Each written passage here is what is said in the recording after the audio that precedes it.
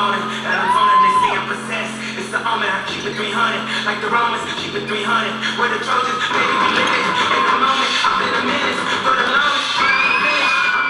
So Multicultural Night is an event hosted by the Multicultural Affairs Council that we do every fall.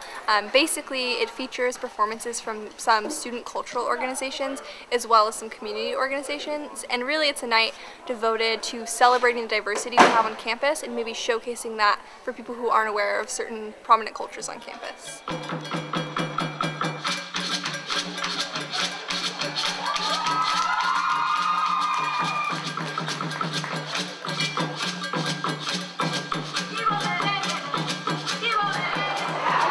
Awesome. The dances were, I wasn't expecting any of that. I was impressed.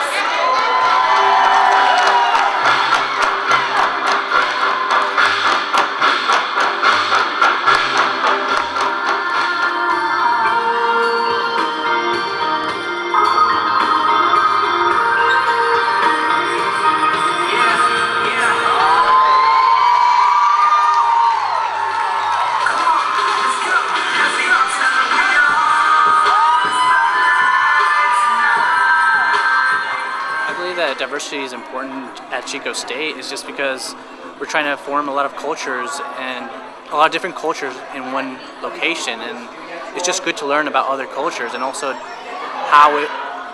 not also how we perceive them to be, but also how it is actually, you know, like what it is to be in their shoes. And generally, like I said, it's going to be dance, but for instance, some of our more I don't want to say non-traditional. I guess things you wouldn't typically think of are, for instance, the performance from Black leaders on campus, which talked about the racial experiences of certain students on campus and experiences of racism in Chico.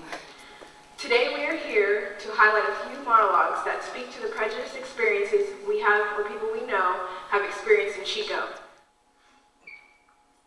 Punk nigger, stupid nigger.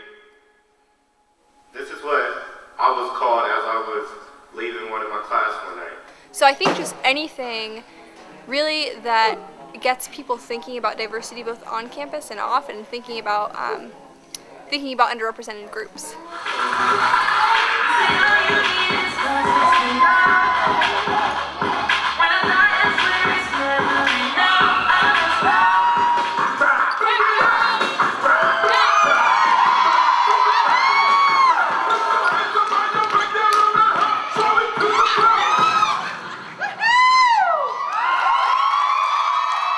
For more information on our stories, you can go to theorion.com.